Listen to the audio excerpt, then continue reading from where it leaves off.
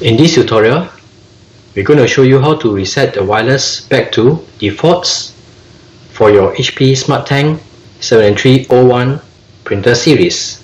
You can see that the wireless LED is solid. It is currently connected to a network. To do a wireless reset, first you need to press on the information button.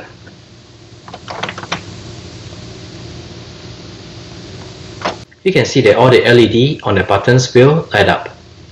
Next, you need to press on the wireless and cancel button for about 5 seconds.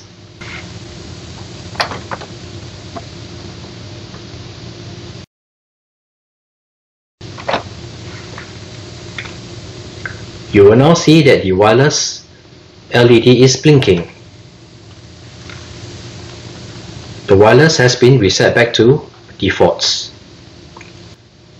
You may need to use your HP Smart app to get your printer connected to the network again. So this is how you reset the wireless network to defaults for your HP SmartTank 7300 printer series.